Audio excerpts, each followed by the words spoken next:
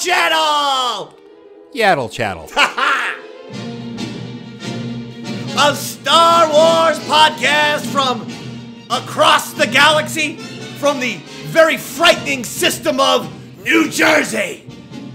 It's Yaddle Chattle, a Star Wars podcast rising up the charts. We're all the way up to 14,412 best Star Wars podcast in the solar system. My name is Darth David. I'm the Sith who's going to bring you the energy, the excitement, the electricity, literally. Because I bring it verbally, but then, if I don't like what my co-host is saying, I shoot him in the face with force lightning. And that co-host's name, put it together for Jedi Jared!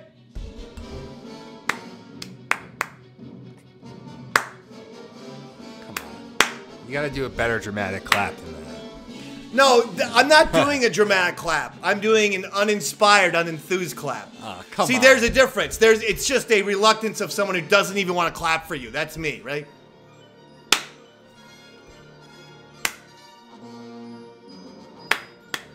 That's called an apathetic, I don't give a damn clap.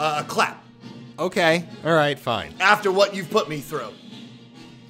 Jedi Jared's been having a couple of good weeks on the microphone because we've placed him Right in front of it. an inch away from the microphone, and you promised to keep doing that. Yes. No more eye contact with me in real life. Eye contact with me through the screen, okay? That feels a little weird, but I'll do my best. Okay. Thanks for turning it up there at the end there. What are you gonna do? I like a nice, powerful ending. Okay.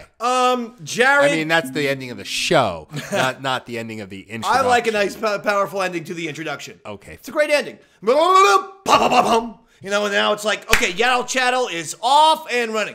So how are you, Jared? I'm doing well, David. How are you? Yeah, very busy week, very exciting week. Oh, yeah. For the Yaddle boys. We are headed off to New York City. And on Thursday, this is weird because I guess this episode will have dropped by the time we will have gone to New York City. We're gonna have the Yaddle Chattle YaddleCon. It's the first ever YaddleCon, and it's the very first ever convention and gathering for. No, I'm just kidding. Can I just say we're going to FezCon to honor the great. I had a good joke. What? What's your joke? I was gonna say I miss Soundboard Yaddle. FezCon we're going to honor the great Fez Whatley of the Ron and Fez Show, a show which I worked for a number of years. Worked for SiriusXM for about a decade, and it's going to be a lot of fun. And you're going to give me a ride to the show to FezCon on Thursday? Kid, you're on your own. What?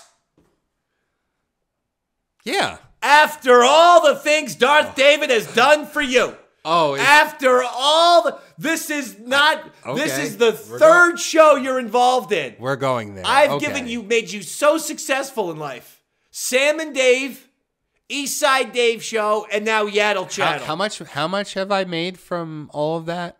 $0. No. In fact, it's cost me money to do these things. You know, like Shock Jock Robot? Yeah. The iconic robot of your show, both versions of them. Yeah, my idea, but who bought it? I did.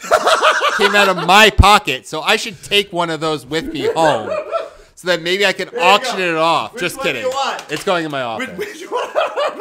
Which one do you want? I'm going with this one. You're going with the fake one? I'll let you keep the real one. Yeah. I get to keep the real Shock Jock Robot in your face. I will take the first Shock Jock. No, this is the first. No, that was the replacement. No. This one got injured, and we had you go out and get a new one, but I was able to tape it up. I thought I forgot it. No. I was able to tape this guy up. He got injured, but then I taped him up because Shock Jock must always live. All right, and then we were going to do something with that where there was going to be Shock Jock's brother who was like, he was very, politically correct robot. I don't remember that one. Okay, so I was going to do politically correct robot, where he was going to obviously be the exact opposite of Shock Jock Robot. Get up to the line about with a sketchy joke, But then just make it nice and funny about puppies and bubblegum and stuff. You know, that was going to be politically correct robot. We never got to him, though. You know what? One of my favorite because bits? Eric Nagel's fat. What? Go ahead. Well, you might see him tomorrow. Good. I can't wait to see him. And I'm going to go, you're still really, really fat and really, really dull. Go ahead.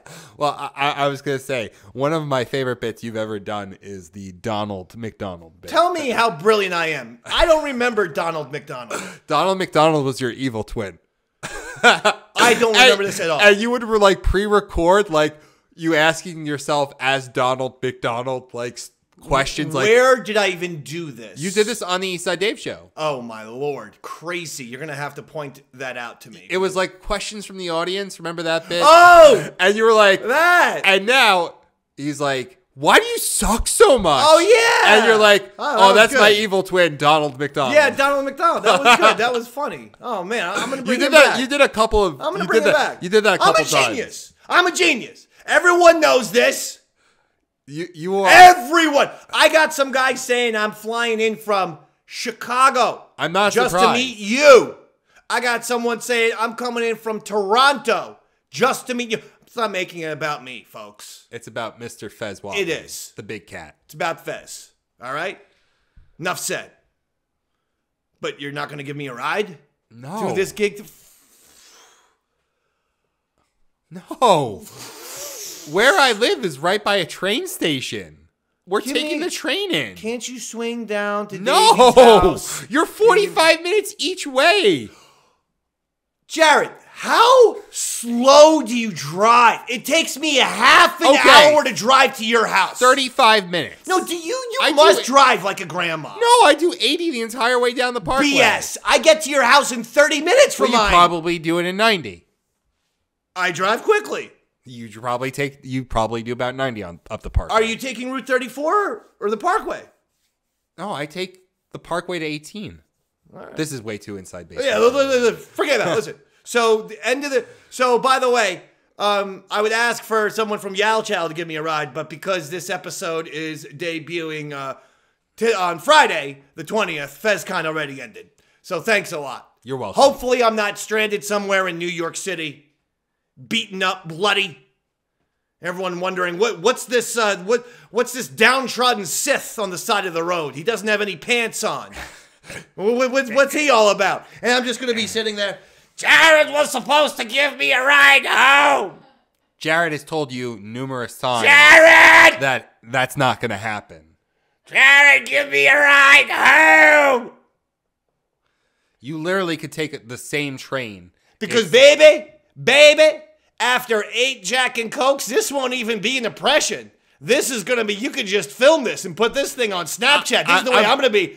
Jared, sure can you please give me a ride? I'll give you $40. Yeah, no, I've got to have to work the next day. You got to work the next day? Yeah. I took off Friday. Well, that's not surprising. But I mean, why wouldn't you? Because I'm not doing that. Please, can we get into Star Wars talk now? Well, okay, fine. Now, remember, what you want to your voice needs to be enunciated. I am enunciating. Okay. Now I got a little enunciation out of you. What do you want to talk about now? First and foremost, Mando trailer. Mando Season 3 trailer is out.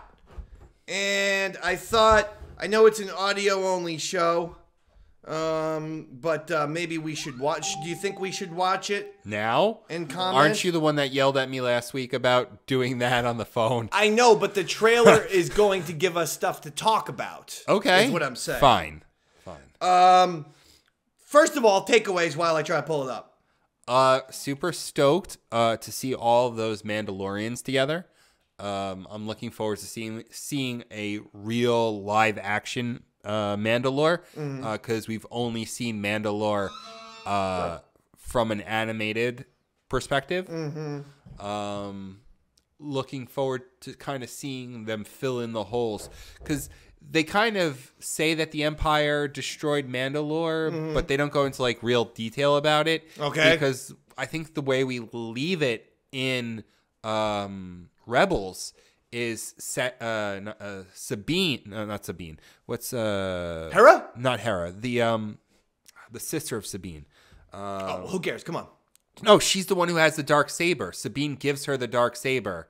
What's her I don't know. Who doesn't matter? Yeah, it's Katie, no, it doesn't. It's Katie Sackhoff's character. Oh, Bo-Katan? Bo-Katan, yeah. That's not Sabine's sister. No. It's Satine's sister.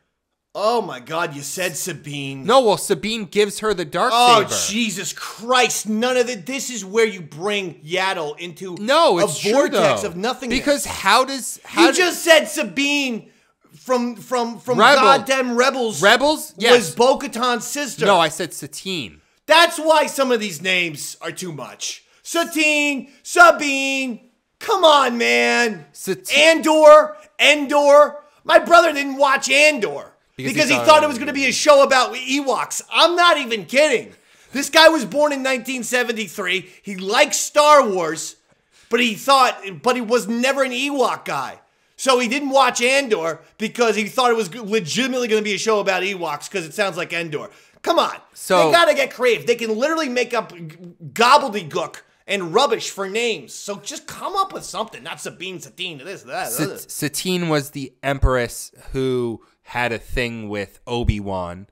Bo-Katan was her younger sister. Yes. And Sabine is from another clan of Mandalorians. Yes. So when we last see the Darksaber, Sabine, for the rebel, gives it to Bo-Katan, but we don't know how the Darksaber goes from Bo-Katan to Moff Gideon. So we might get that filled in too. Okay. I see what I'm saying? Like, yeah, but because it's whoever. The way you tell stories sometimes sucks. You said the last time we've seen the Darksaber, the person who has the Darksaber is Mando. Right. You're actually confusing me, so that means that other people in Yaddle Chattle are being confused. You gotta set things up in a way that makes sense to humans with brains that aren't Jared's. You see? The way you're talking, it makes perfect sense to Jedi Jared. Yes. To Darth David, I have no idea what you're talking. You just said the last person we've seen with the Darksaber are all these people. All I know is the last person with the Darksaber is Mando. Okay, so I don't know what you're talking about. If we work backwards, right? It goes Mando, Moff Gideon, there's some time, Bo-Katan, Sabine. Yes. What the hell does this have to do with the trailer that I'm trying to watch? Well, no, because we're going to probably get a lot of filling in of how that happened. Can we watch the trailer and then discuss this stuff afterwards? Fine. That's all I've been trying to do the last 6 minutes. All right. Whatever. Oh, my God. He rejects me with a ride to New York City.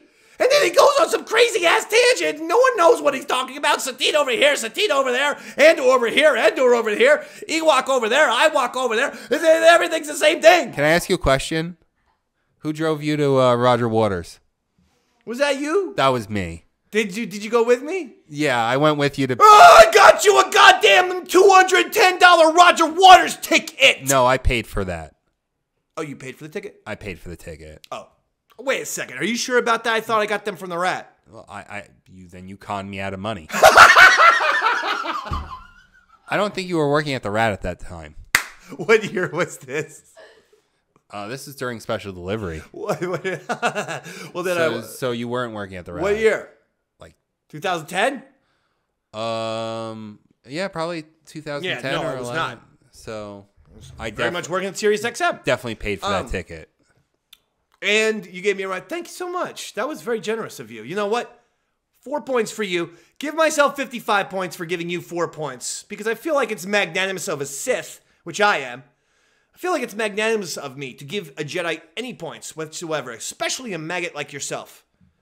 Darth David giving you points, Jedi Jared points, that's a big deal. Another 55 for me, -4 for you, for sitting there.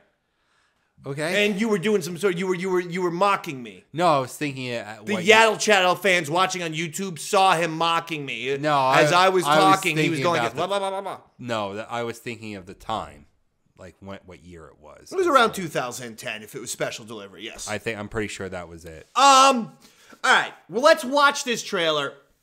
And I'm sure you guys have seen it. So we're going to watch it. We're going to see if our wonderful producer, Robert, can superimpose this. on screen. And if not, then, well, just watch on YouTube on your own. The point of this is that we are going to give some commentary because I got... Our people are scattered. Like I have some stars in things the to say. galaxy. What are we? What are we? So we start the trailer off with a bunch of Mandalorians. Different colors, too, by the way. Orange. That was Boba Fett, right? That was Mando, I think. No, but was Boba Fett in one of those shots? I didn't notice him. Good call. Grogu now flying with Mando on his lap. Isn't that nice? Not in the bubble. Mando misses him. You know, it's fun. It's like driving with a little dog. And we get another Salacious Crumb looking character, and some people are thinking that's Salacious Crumb himself. I thought he died. Well, we don't know. We know he was on the sail barge, for sure. But he was a weird little space monkey. Those things can, you know, seem like they're flexible. I love that R5, by the way, getting his time in the sun. R5, the astromech droid, who of course blew up a little bit in Episode 4, making the way for Luke to get R2-D2. R5 now joining Mando.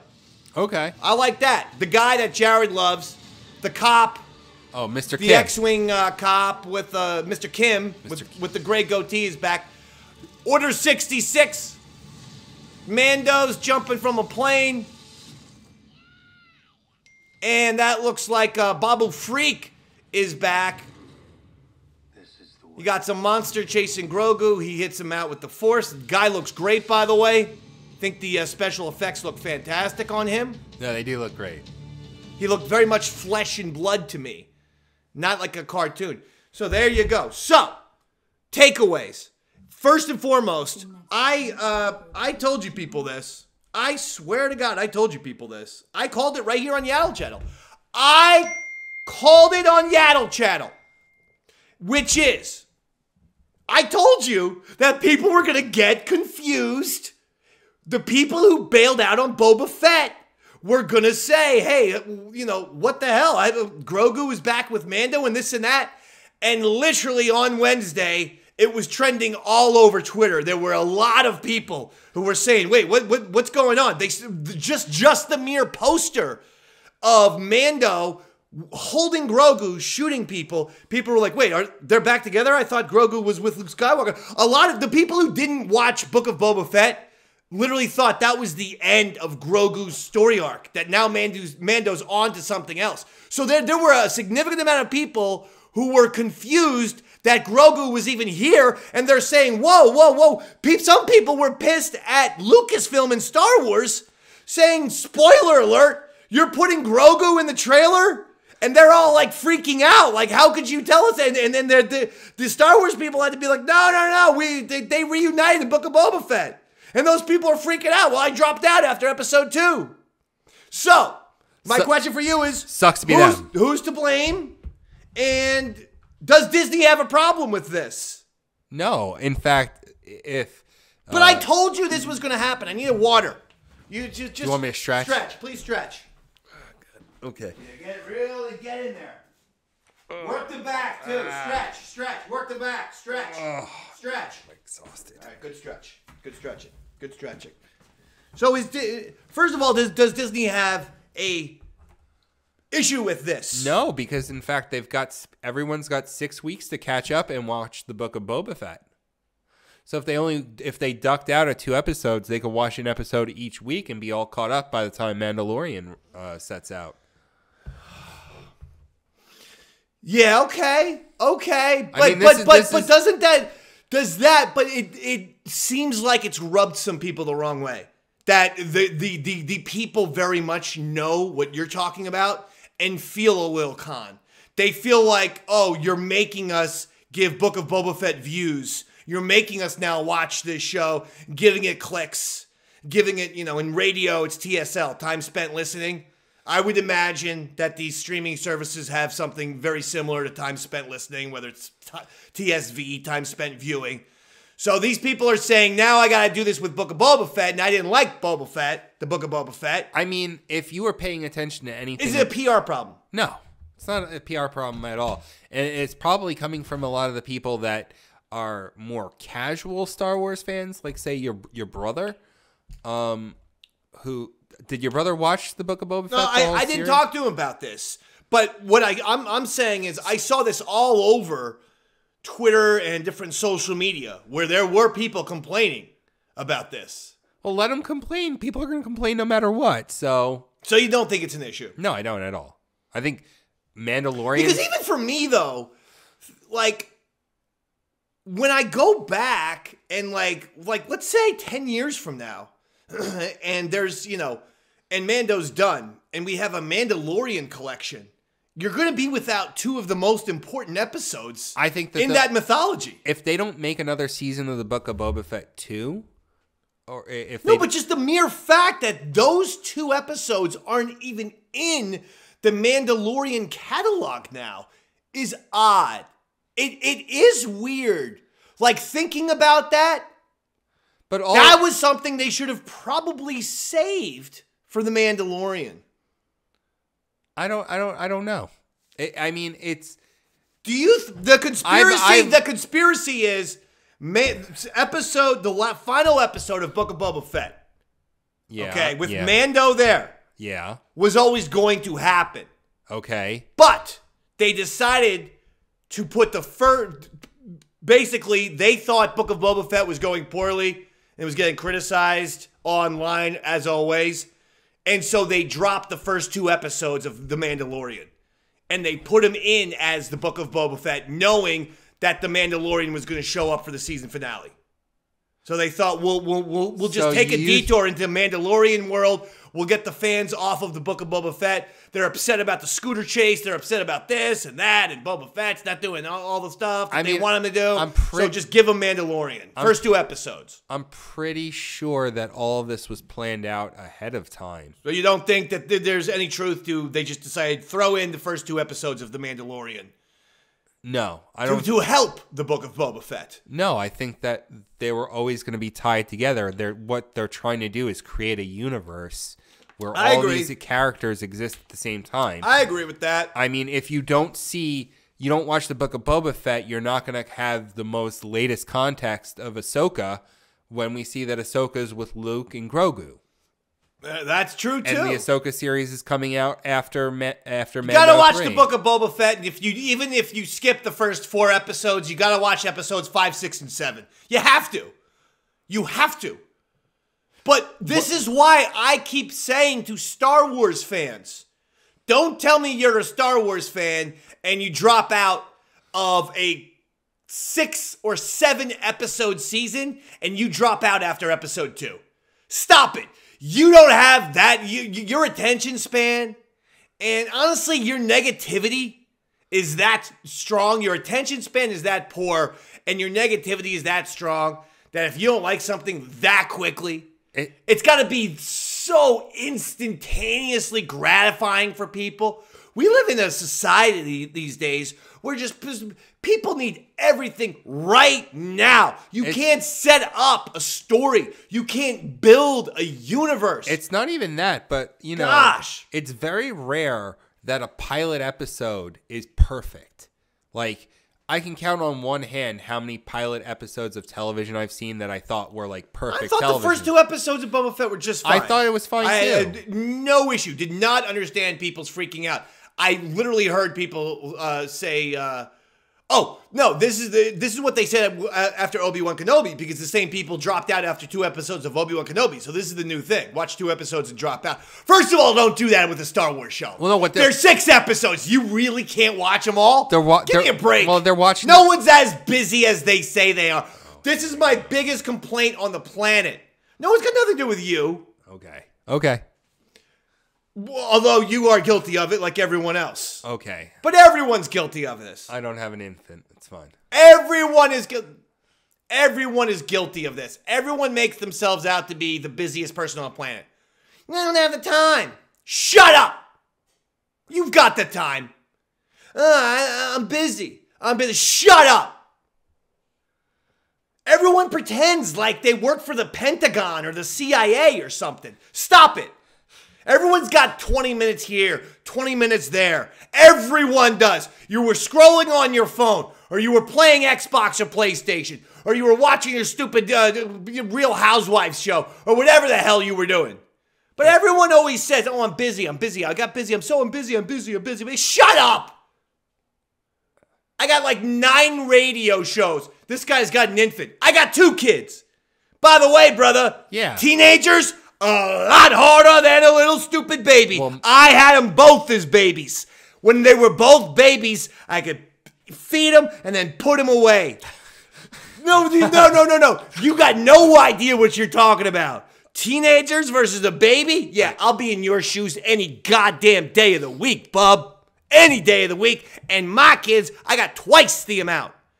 Yeah, combined with an FM radio show and 3 highly successful podcasts. And yet I never, ever say to someone I'm too busy. Teenagers don't want to be around parents.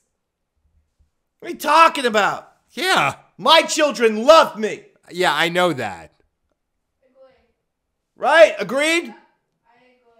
Thank you, Sith Stanley. Thank you, Sith Stanley. I was looking for him. What? Sith Stanley, hold on. Here, for a second. Jared, stretch for a second. Put this. God. Okay, hold it up. Ooh, that was a good one. I hope you guys heard that crack, because I really enjoyed it. Come over here. Come over but, here. Get it on the camera. Oh, look, there's Sith Stanley. Now, you agree? What were we even talking about? What does he agree with?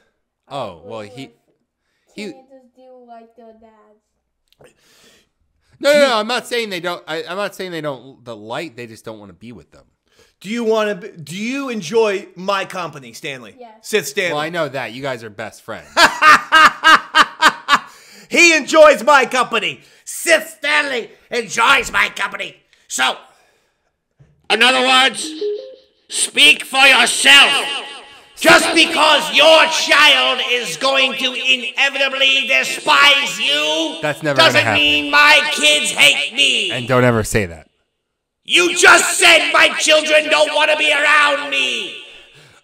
Well, Didn't he say that, Sith Stanley? He did. He did. Now, do you want to be around me? Yeah? In your face. Now get lost. Get lost. Get out of here, Sith Stanley. Stanley, I'm going to say give it a few years, bud. You're still very young. You're 13, so you're about about to enter teenage years. He is a teenager now. That's what 13 is. Yeah, wait till he's 16. Give me a break. It's not going to happen. Okay.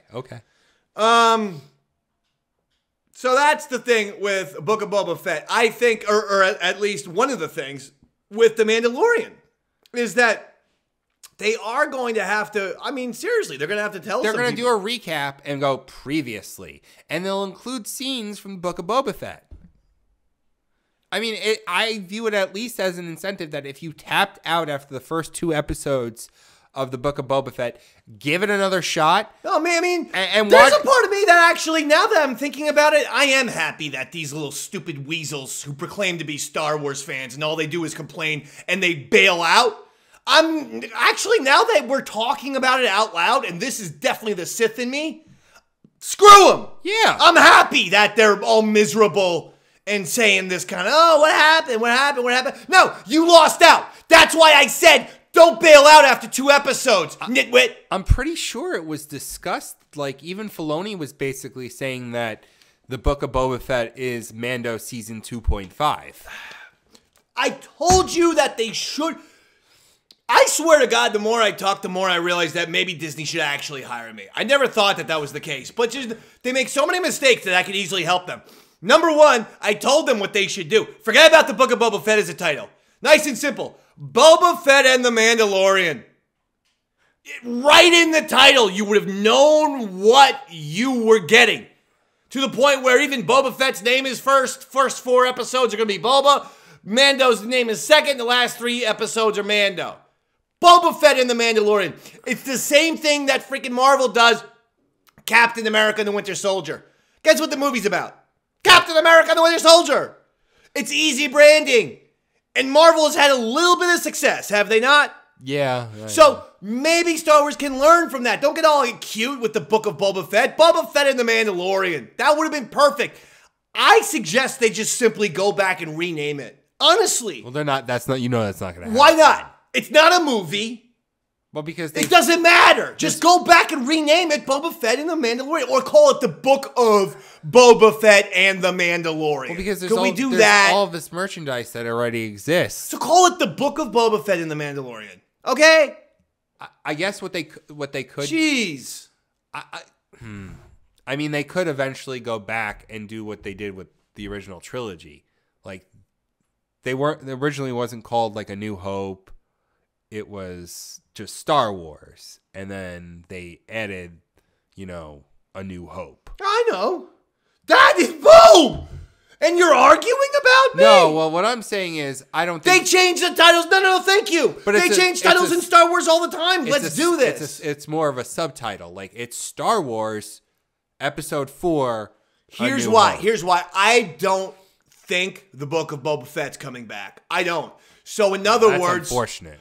I agree. I love the show. I love seeing the Sarlacc pit again. I love seeing the Rancor monster. I love seeing Hutts. I love seeing Robert Rodriguez in Star Wars. It was like anyone who loves Return of the Jedi. It was like a Return of the Jedi greatest hits. I thought it was fantastic. I thought it was fun. I told you. I thought it was a Saturday morning cartoon come to real life.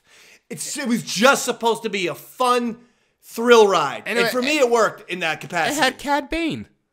Had Cad Bane. It had a lot of great stuff going for it. It had the Power Rangers in Star Wars. Listen, I love the show. The Scooter Gang stunk. That was the one. But see, the Scooter Gang didn't kill the show. No. People made them out like, they were the most important thing. They had like probably 12 minutes of total screen time. Relax with the Scooter Gang. I was just like, it's the Power Rangers, right? Yeah, I mean, it was stupid. It was fun. So why... If they were the spies, they were Boba's spies, right? They were his secret surveillance team. So they dressed in neon colors and rode neon-colored scooters. You see how stupid that was?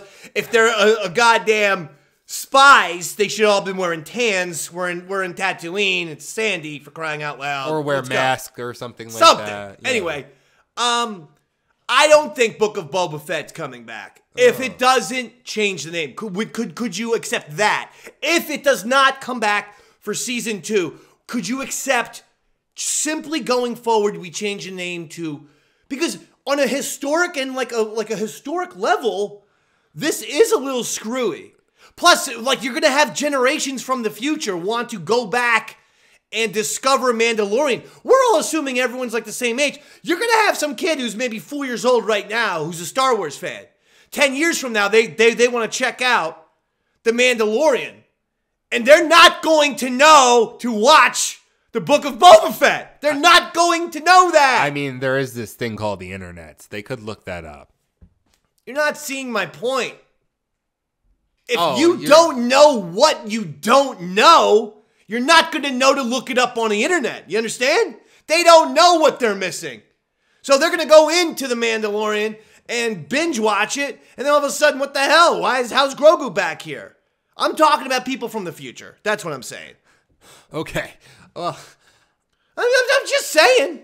Disney, listen to me from time to time. I know what I'm talking about when it comes to branding. Again, jeez. I understand what they're trying to do by create a universe, and The Mandalorian is kind of the center of that universe. So don't be surprised if you see Mando in the Ahsoka series. Because, like I said, they're trying to build. I understand this universe post Return of the Jedi. I think we're all going towards a Mando movie. I think before Rey or Finn or anyone gets a movie, I think you'll get a Mando movie. I think the first movie you may get is a Mando movie. I mean, what's the scuttlebutt on the movies? They don't know. That's why Iger's back, right? No, I just think that they just aren't gonna make them right now because no. That's what they thought. That's what they wanted to do. Bob Iger came back because he thought that plan was absolutely stupid, a dumb plan. They're gonna have to give it more time. Yeah, but Iger is not back because Disney's going well. Disney's going poorly. But it's not just Star Wars. No, it's not. It's not. It's off the rails. That guy, the former guy, Chapek or whatever, I've seen him talk. He's on the Imagineering documentary on Oh no, he was the guy before Iger. I don't know. No, because are you thinking of not Eisner? Michael Eisner there was a guy between yes, there was a guy between Eisner and Iger. I thought that Iger was his like the guy came after him, like directly after him. No, there was a guy after. There was a guy after that guy. Well, that I guess no one really cares about that guy because everyone knows Eisner and Iger. Well, there are different Disney CEOs, and the ones that make the mistakes all the time they worry about money, and they say stupid things like, "We're here to make money. We want to make money." Well, and I mean, they are. While Bob Iger wants to make money, he is intelligent and realizes the best way to make the most money is to come out with really cool stories. Don't just make money because you're Disney. Make money because you're going to blow people's minds away with awesome movies and TV. And so he is about content. He's about, hey, let's get out there, make movies, but make them awesome. Let's go. So I like that. I'm just saying. I bet you The Mandalorian will be your first Star Wars movie going forward. That's going to be a Davey Mack and a Darth David prediction. Give myself 5 points for being right. Because I can see the future, as I said. I just that worries me so much because the last time one of my favorite television shows put out a movie, it wasn't that great. What? Oh, The Sopranos. That was a terrible movie, but let's keep in mind that was not a Sopranos movie. That was not a Sopranos movie. A Sopranos movie would have had James Gandolfini and Steven Van Sant and the OGs in about 2010.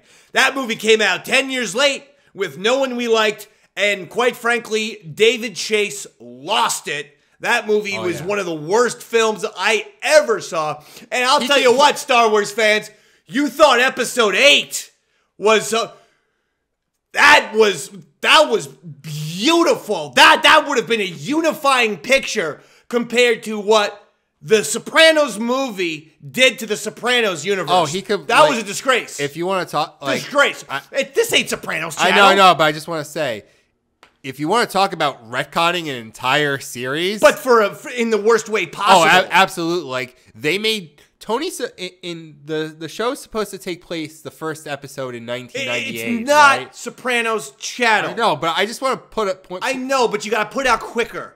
Once you start asking me questions, it's not quick. All right, well, fine. The point I'm trying to make is Tony's supposed to be like 40 in 1998.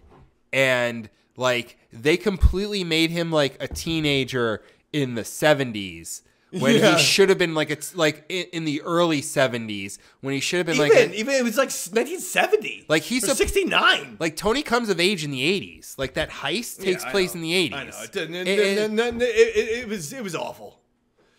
But it's not. But that's what scares me because The Sopranos is one of my favorite television shows, and that movie was awful. It was awful, and that's what scares me about. But that again wasn't a real Sopranos movie. That was just a mistake. But that was the original creator writing and directing and promising like that old feeling. And what concerns me is maybe 10 years down the line, I just don't see them putting out a Mandalorian movie now. No. Because the long format storytelling is working right now. Well, I'm not gonna. First of all, we're not putting the Mandalorian out 10 years from now. But why would they make a movie? Like it's the whole don't fix something that's not broken. The long format storytelling is working for the Mandalorian. Why make a movie? Because we, as Star Wars fans, fell in love with this franchise in the movie theater. Arguably, sure, this is the single greatest cinematic franchise ever. It was born to have people go to the theater, get their candy, their popcorn, their soda, have a communal experience with other moviegoers, have a great time, and then leave the theater in a buzz. Everyone talking about, well, how about that part? And how about that part? It's a communal experience. I totally understand that. And that is something that has been forgotten. You gotta get that buzz of the Star Wars fans having that Star Wars communal experience. I think Okay, not everyone is a loner, some sort of, like John Malkovich in the Line of Fire, like Jedi Jared Fishman. Not everyone's a psychopath Unabomber like you, who wants to sit in a cabin by himself, talking to himself, putting bombs in cardboard boxes. I don't think Uncle Ted talked to himself. I mean, some of us like to go out, mingle with the people. I'm a Sith. I hate you, but I love people. Siths love to party, baby. We love to party. We love the funky. Okay. So I'm saying this would help out with that process. Because I don't think that any of the movie ideas that we've heard are getting off the ground. The guy who did, the Thors, that's not happening. No, I don't. I think they'll. The guys who did Game of Thrones, that's not happening. Honestly, I think Rian Johnson's trilogy, that ain't happening. I think what they may do is approach Filoni and Favreau about doing a movie. Go ahead, you got to stretch for a second. But I don't think that it'll have anything to do necessarily with Mandalorian. I think they'll probably put a lot of parameters on they would be able. I think they'd be putting in a lot of parameters on where they can operate, because they don't want to screw up any of the timeline that currently exists, and the television shows are existing between the movies, if you will. So we don't know what we're going to see, and now we're getting, with the Acolyte, we're getting even further back. Yes. So I don't know what Go ahead. What Kathleen Kennedy and what Bob Iger are going to put on them to say, hey, we want a movie, but you can't do X, Y, and Z. Like, it can't take place during any of the trilogy series. They might say that. They might say, but it also can't take place. I don't think that's what he's saying at all. Bob Iger has told people what he said, which is unlock that imagination, send your scripts. We're taking everything. We're not saying yes to everything. We are taking everything. To me, that implies that it doesn't matter what they're going to do, or it doesn't matter what the story is. If it's good, they'll do it. Now, I think it also has to make sense. Like, it's got to fit.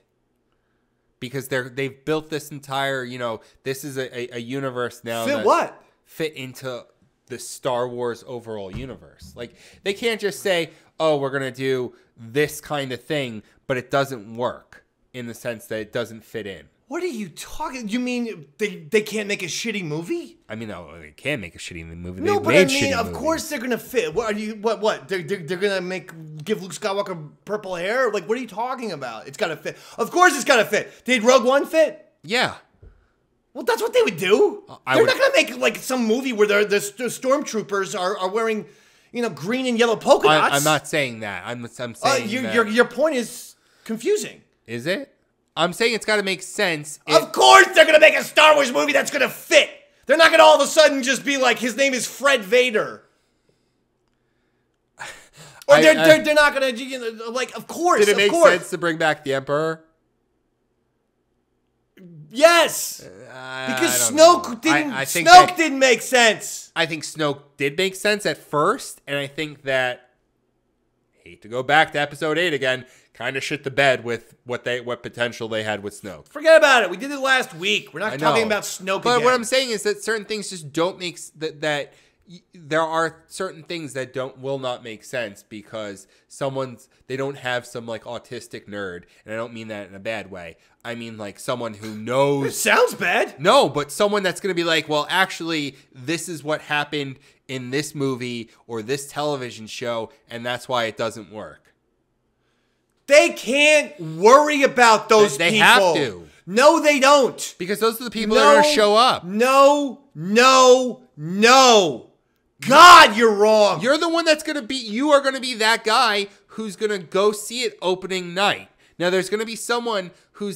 Yes, but I'm not some asshole who quibbles about stupid shit when there's a better overarching story involved.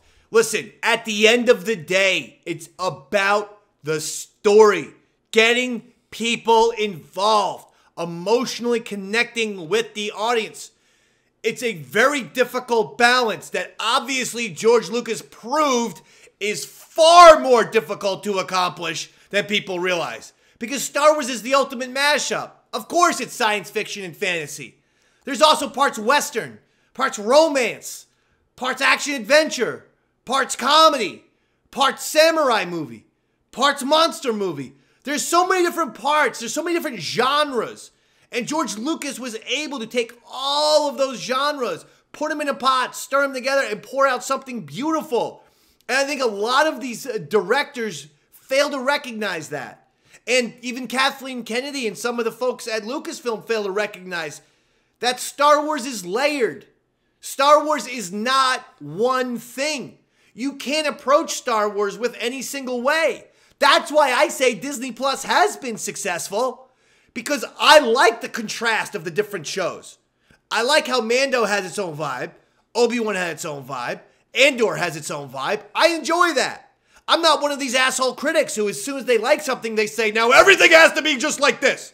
The critics who liked Andor, and now they're shitting on Mando. Fuck you! Why are they shitting? When did that happen? Why'd they shit on Mando? Oh, that's happening as we speak. Why are they shitting on Mando? Andor is the only way to make Star Wars shows going forward. That's it. That's just clickbait. So much of this shit is... It's the way critics feel. It's not clickbait. Look. Listen, I'll click on it and I read the article and they're still saying that shit. Well, let them say it. No, I don't like. They're just saying it to be contrarian and say they're just pivoting because Andor is the last popular thing. But if everyone forgets, Disney Plus launched with The Mandalorian, and it's probably their biggest property to date. Like, are you telling me that any kind of Andor, anything from Andor that they sell is outselling fucking Grogu? No, of course not. In fact, Andor had, I believe, the lowest ratings of any of the Star Wars series. It was critically acclaimed. Very much clear. Oh my god! I mean, it's been nominated for Golden Globes and stuff, and you know, it's going to get Emmys and stuff. It's a very acclaimed show, critically acclaimed show, and people. And I love it. I love Andor. I just want Andor to keep making Andor seasons. Mando to keep making Mando seasons. Obi-Wan or Ewan McGregor and Hayden Christensen to keep doing their thing. And Boba Fett keep doing his thing, introduce some new, like, I'm for people doing their thing. Can I ask you, this isn't the 90s anymore. Like, let me ask you a question. Has there been a television show that you got into after it was even on the air? That there was a show that you started, like, either streaming or watching on demand that it had been years before, or years since the show left the air? Oh, man. I don't know. I'd have to think about that. Well, actually, the Clone Wars was somewhat of an example of that. Because, believe it or not, I didn't think I liked the Clone Wars animation because I was one of the first, like Cesar, baby. I was one of the first HD television buyers in America. Yeah, it's true. I had one of the first HD TVs ever. And the problem was when you had the HD before, all of the channels were converted to HD. So when you watched standard definition channels on an HD TV, it looked like 50 times shittier than it would if you were just watching standard definition on a standard definition TV. Do you understand what I'm saying? Kinda. In other words, the old school HD TVs would have like HBO in HD, and that was awesome. But Cartoon Network was not in HD. Well, that's the only TV I had. So in other words, then I have to watch Cartoon Network on standard definition, right? When I turned on Clone Wars, honestly, in season 1, I thought, this looks like shit. I can't watch. Now, I say that 100% admittedly incorrect because it was all the fucking definition. It was literally the HD SD thing that was going on. Years later, when I went to Netflix, because they had the Clone Wars on HD, that's how I watched it, and I fucking loved it. And I love the animation. I thought, oh my God, the animation is gorgeous. That's kind of how I felt with like Mad Men.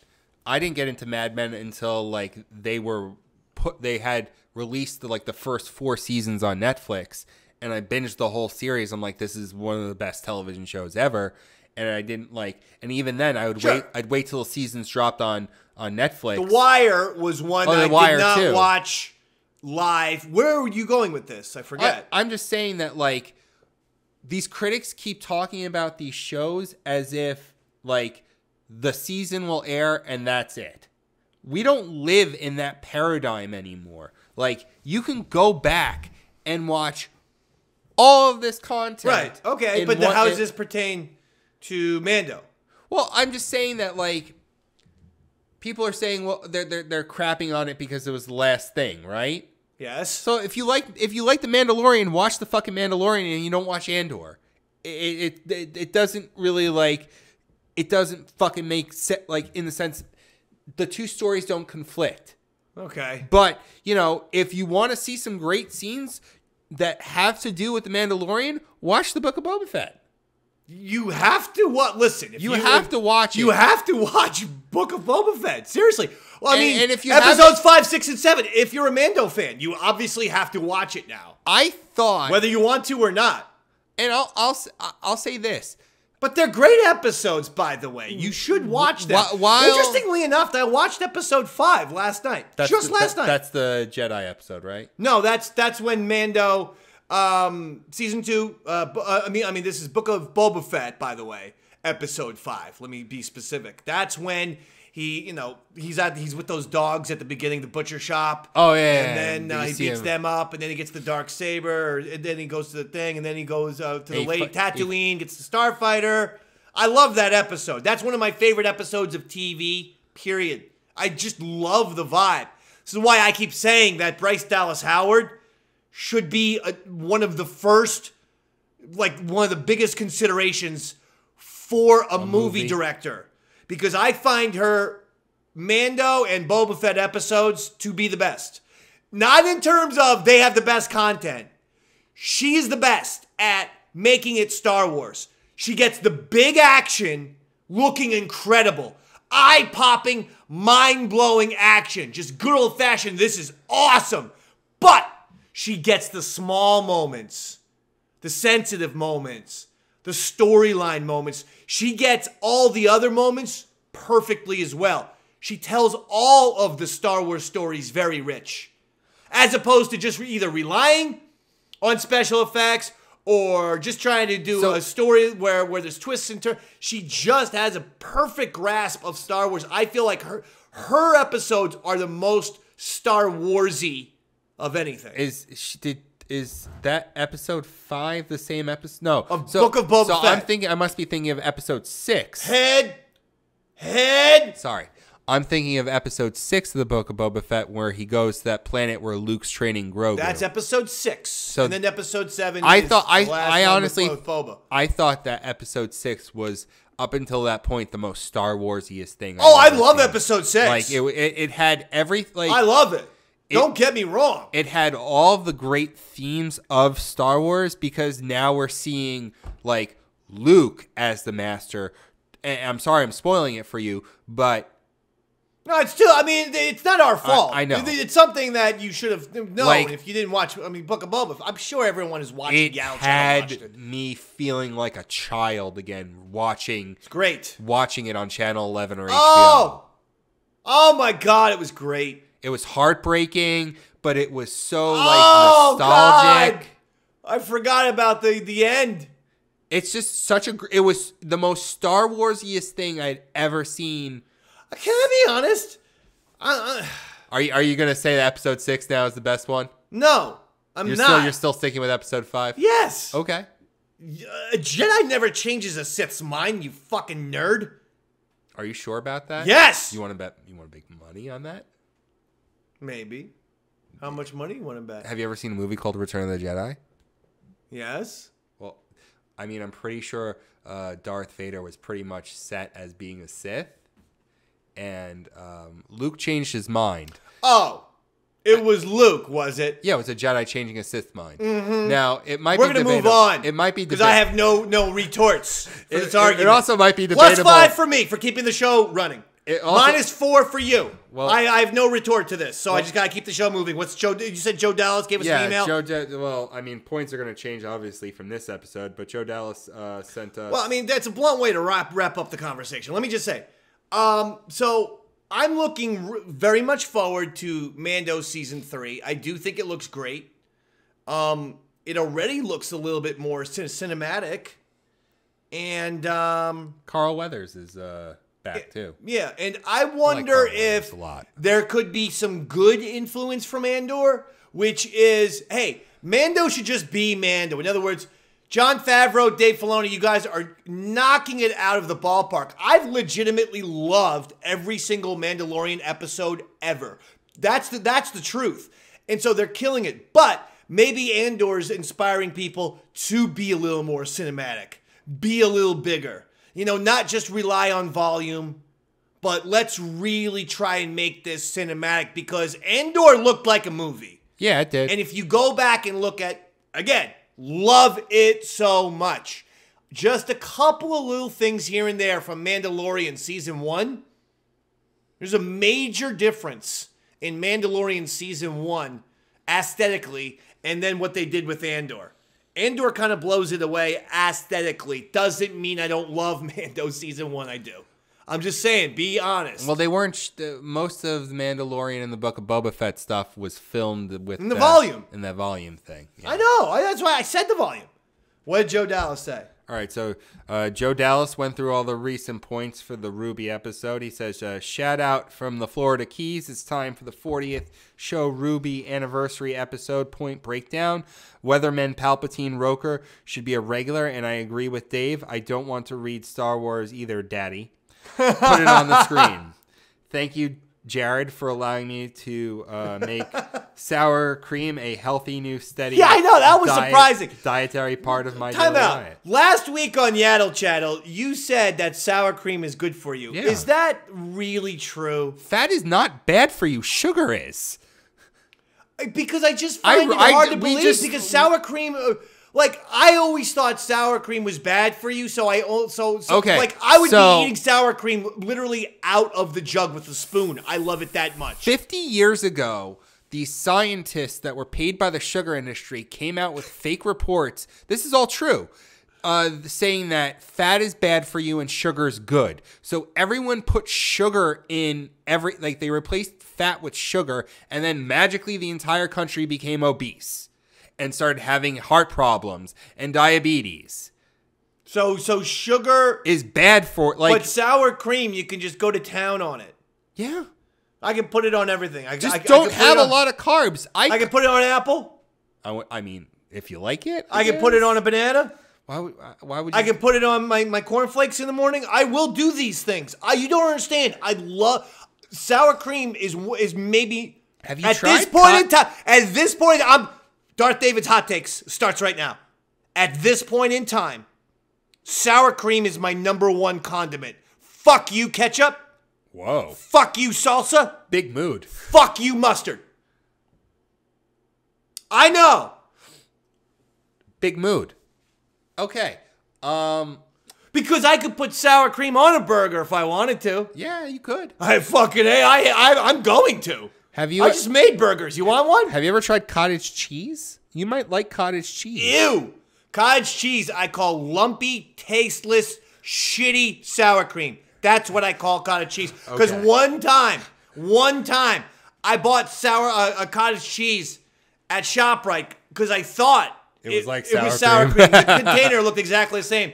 So then at 2 o'clock in the morning, after 9 IPAs, I go to make myself a fucking hot dog. And you put I put cottage cheese all over it. Barf City, people. Barf City. Cottage cheese, Don't, if you ever Because you don't put it see with me savory fucking food. cottage cheese, if you ever see me on the same goddamn sidewalk, you better cross the street, motherfucker. All right, can we get the points, please? Because we still have to get to bed. Is that all Joe Dallas said? Oh, yeah. That was more or less it. And then he goes to the point breakdown. And he likes the Emperor, the Palpatine weather yeah. report? And then he basically breaks down the points. So let's get to the meat of it. Let's get to the meat of the bone. But first, Jared, today, high of 39 degrees. It says 48 right now. Oh, high of 54 degrees and low of 39. What's the precipitation chance? Would the bit killer like to shut his mouth while Palpatine Roker gives the weather? Okay, I'm going to check my... On Thursday in New Jersey, Joe Dallas, lows of 36, highs of 48, and a 90% chance of precipitation. That means rain. The kind of galactic rain that will bring down authority onto your heads. Okay. Umbrellas will not work.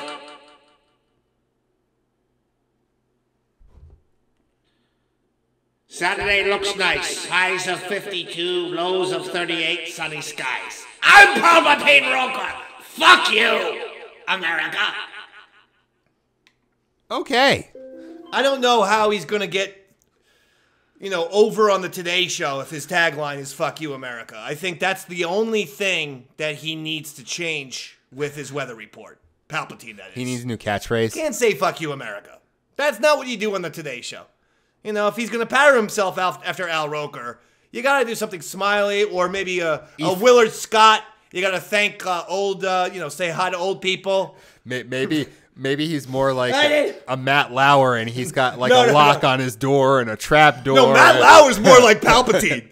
Matt Lauer's a sick freak. By the way, real quick, on Sunday, highs of 48, lows of 33, and I do need to give a shout out to Yaddle. It's her 116th birthday today. Yaddle enjoys knitting, fighting Count Dooku, having orange hair, and abandoning her child, Grogu. Anyway, happy 116th birthday, Yaddle! Fuck you, America! I'm Palpatine Roker. Eat my ass. I guess "eat my ass" is his new tagline. I guess that works. I mean, it's not cursing. I guess you could get away with it on the Today Show, but is that the vibe that Savannah Guthrie and those folks are going for? I don't know. Isn't Bush's daughter host now? I don't know. I do a hit morning radio show at the exact same time. Gotcha. WRAT 95.9 FM. We got our book. Guess who's number one at the shore? We just got it last Tuesday. Q4? Guess who's number one at the shore? Carl and Dave.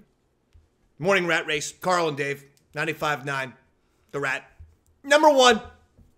Again! It's great being this dominant. Okay. So Joe Good Dallas, you know what? By the way, give Joe Dallas 12 points.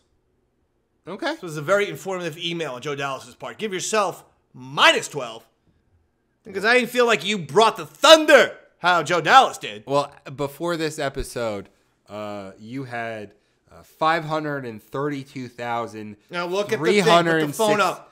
532,316 points. Yes. And I had minus 152,171. Good. And Joe Dallas is up 12,654 points. Let's get Joe Dallas 12 more points for all of these calculations. I think you do a bit better than that for Joe. You know what? 1,200.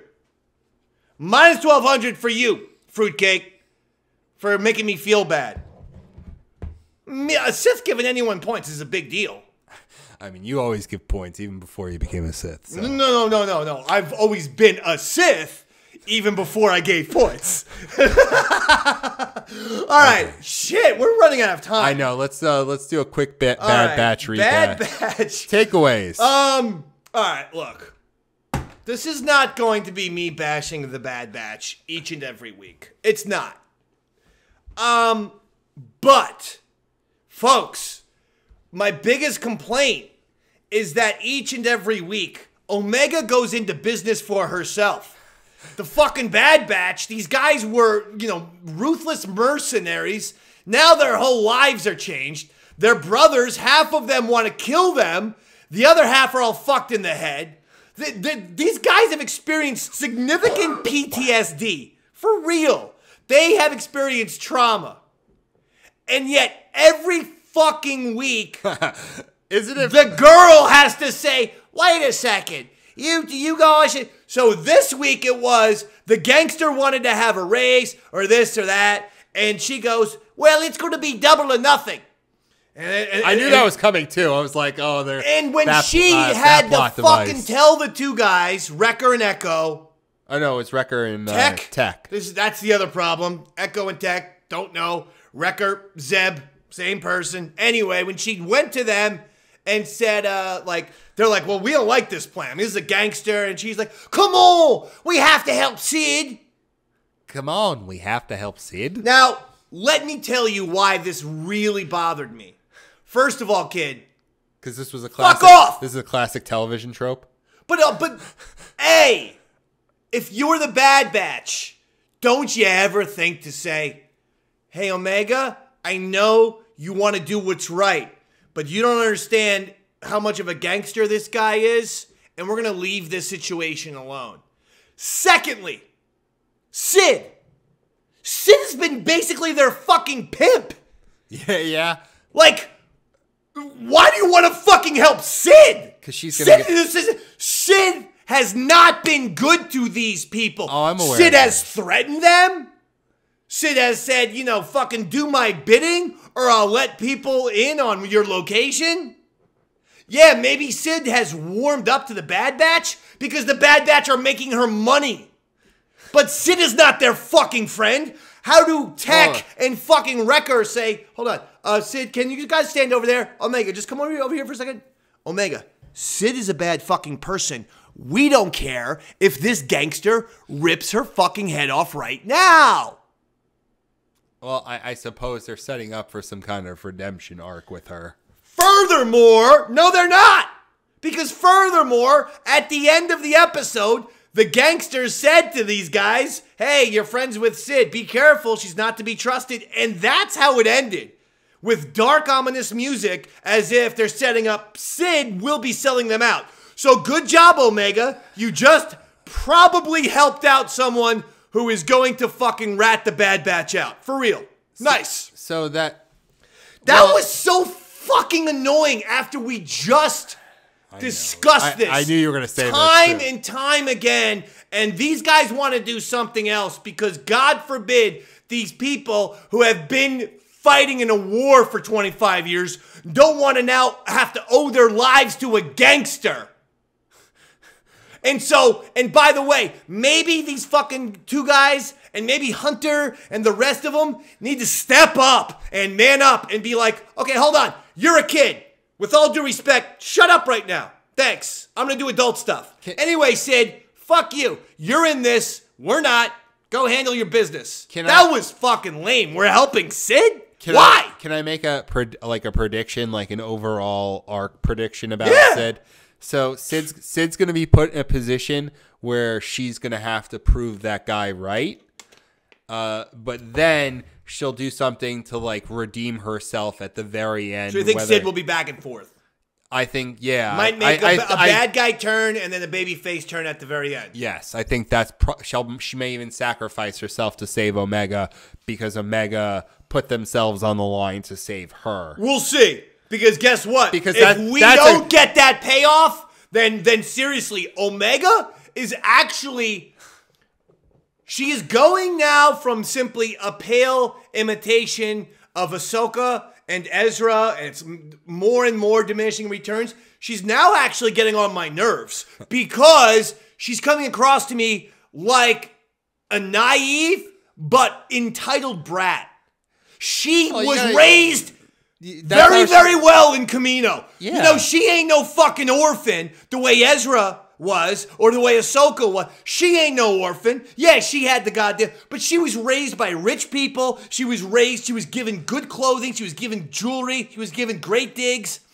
And she feels like she's never been off Camino. Who the fuck is she to tell these guys about the way the galaxy runs? It's ridiculous. These goddamn hardened soldiers need to be like, kid, you know nothing about the world. Shut up. Sit back. Let us handle this. Ahsoka Tano is the best animated character they've ever done. They must stop recycling that character. Ezra was diminishing returns, and Omega is crazy diminishing returns. Omega's useless. I'm sorry. I'm going to stick with the Bad Batch. But straight up, I am now officially looking forward to Crosshair episodes. Or anything that's not the kid. Seriously. Okay. And kid episodes, she's going to have to impress me. I'm not going to come in looking to blast her. But I am going to, every time they repeat the same bullshit that we keep talking about, all we're doing is pointing out how lazy and uncreative they are. Honestly. They're writing this show like a shitty Saturday morning cartoon. And the Clone Wars expanded the Star Wars mythology in deep and meaningful ways. Absolutely. And that's what's bothering me about the Bad Batch. Well, I think it's not Filoni driven, and that's part of. Are you sure about that? Please look at the goddamn screen, and you're getting okay. quiet. Fine. I don't think it's Filoni driven. I think you're it's still looking at me. It's amazing. It's Filoni. I think it's. Why don't you just look at me in the screen? Okay, I don't think it's Filoni driven. I think it's Jennifer Corbett driven. Oh God, take this away from Jennifer Corbett now. I didn't know that. Who the hell's Jennifer Corbett? I think she worked on a bunch of the other shows with him. Like, she's terrible then. I don't know.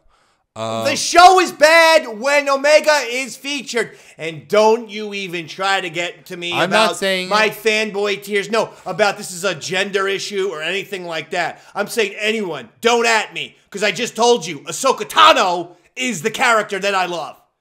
And this character and Ezra, who's a male, both diminishing returns for me. Can I ask you? But this character is straight up annoying. Because when I first heard the voice of that robot, was it Teo? Yeah, what was that about? I thought it was Kevin McDonald from Kids in the Hall. Could have been. It's not. It's Ben Schwartz. Who's that? You never saw Parks and Recreation? No, I don't watch that shit. John Ralphio, the worst. He was the voice of Sonic the Hedgehog too. All right. Well, I don't watch it. I'm just telling you, man. You know, Omega. You know who was the voice of the gangster guy? Who? Ernie Hudson. Yeah, I knew I recognized that gangster guy, his voice. I like the racing. Oh, I thought that was that was so fun. That was probably the best part. It was like pod race. It was pod race, but it was like Mario Kart and pod race. The bad guy pod race. Yeah, well, I thought it's what Lucas should have done. I'm also a Mario Kart fan. I know you are, and so it's a Mario Kart. To me, it was very much of a Mario Kart race in Star Wars. I'm trying not to be too cynical about it, but you think they're gonna put out a video game? That looked like a setup to a video game rather than an episode. I saw that too. So if that's what they're doing. Is they're telling it because again they tell us this shit is canon and it's important to the Star Wars galaxy. Okay, but if that episode was just to set up a video game, then fuck you guys for real. Don't make me watch Omega unless she starts doing something that's beyond being the conscience. A kid doesn't know everything. A child should not always be the conscience. I put Sid on the exact same level as that gangster. He seemed he seemed like a gentleman, quite frankly. Sid is the one who feels a little bit like a jerk.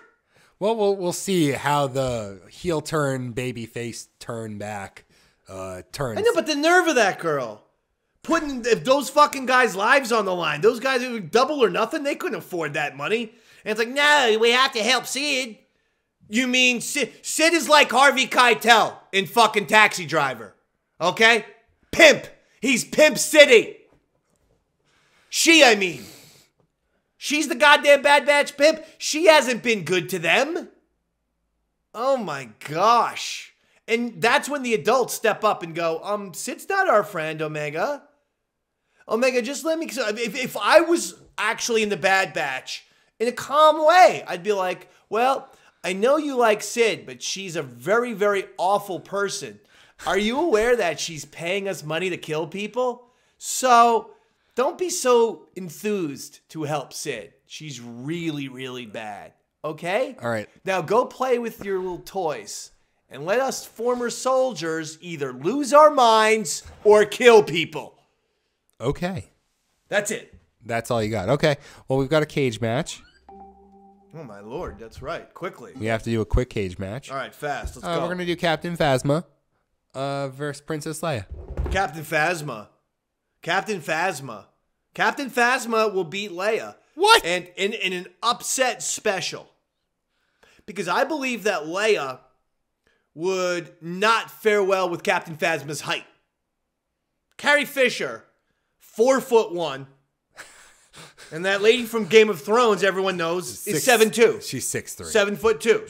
She's almost as tall as Manute Bol. No. That height advantage Gwendolyn Christie is 6'3". between Gwendolyn Christie and Carrie Fisher, it's awful. It's gonna be like, Shaq playing basketball against Vern Troyer. Are you forgetting the fact that Princess Leia is a Skywalker and is Force sensitive? Apparently, I am forgetting that. Okay. I just want to leave that point out there before you declare. Go ahead. Before you declare. Who's gonna win? I'm saying Princess Clear Leia. your throat.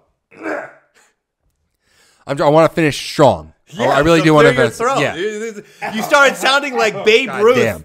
in 1948 when he had cancer and he gave that speech to Yankee Stadium. He's like, I'm only gonna live 2 more months, but I was great being a Yankee.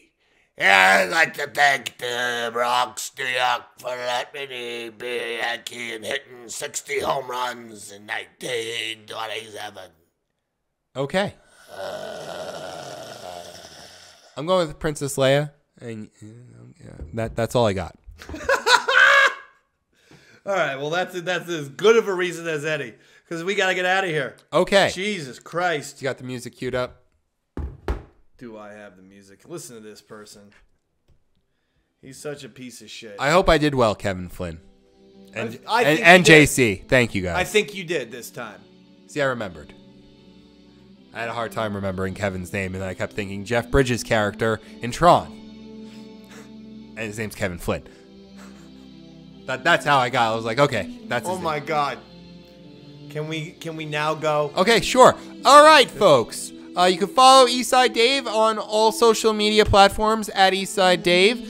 You can check us out on where all podcasts are available: Google, iTunes, and Spotify. Yaddle Chattle / The Watchers feed, EastsideDaveCountry.com, and then also YouTube Eastside Dave TV. I think that's it. That's it, brother. Listen, I said it before, I'll say it again. We're going to watch every episode of The Bad Batch. But you know my feelings. I'm not here to destroy Omega. I'm going to stay open-minded. But there's a significant drop-off between the Clone Wars and this show. And it's Omega that's ruining the show for me. I'm just being honest. I agree. That third episode was excellent. It was probably the best episode of the series so far. Look at the Crosshair episodes, and they're more adultish. And I'm going to tell you something else, too. Okay? Don't take my word for it. Stanley Mack is a 13... My son, Sith Stanley. Okay, he's left. He's left. He had to go somewhere. That's why I can curse now. Oh, okay. So, you see, I try to keep the language somewhat clean. But when Stanley Mack leaves... When Sith Stanley exits the building, Dave Mann can let the F words fly. Okay. So fuck you, America. No, I mean, but here's the thing. He loves Star Wars. Okay. Yeah. He's not into the Bad Batch. Really? He's not. Is it because of Omega? He thinks it's too childish. And I go, fuck. That's Omega. He's not into the Bad Batch themselves. And without any influence, he said, I did like episode 3. That's funny. He said, I liked episode 3, though. Okay. Well, no, but what does that tell you? They're making these shows too young, man. Too young. You don't need to make the Bad Batch for 5 and 6-year-olds. And when Omega's on screen, that's how they come across. When Crosshair's on the screen, they come across for kids 10, 11, 12, 13, but also the grown adults who like Star Wars can watch it and get into it. Can't they do a more adult cartoon? I don't know why they can't just produce more. Like, why is it that they can't just produce 2 cartoons at the same time? Like, it always seems like they're putting out one animated show a year. Yeah, I don't know. I feel like they should just invest more money in that. Yeah, I don't know. So, like I said, okay, I'm just letting Disney know this is not necessarily me. Okay, I have a 13-year-old who I often do audience testing with. Okay, this kid's not into it. Gotta be a reason for it. Now, having said that, I'm gonna stick with the show. As for Mando, Season 3 trailer, thought it looked awesome. Yeah, I'm looking forward to it. I am supremely excited. 6 weeks out. That's right. So we're gonna end on that. Have a good night, everyone. All right. He is Jedi Jared. I am Darth David. This has been Yaddle Chattle, a Star Wars podcast. Good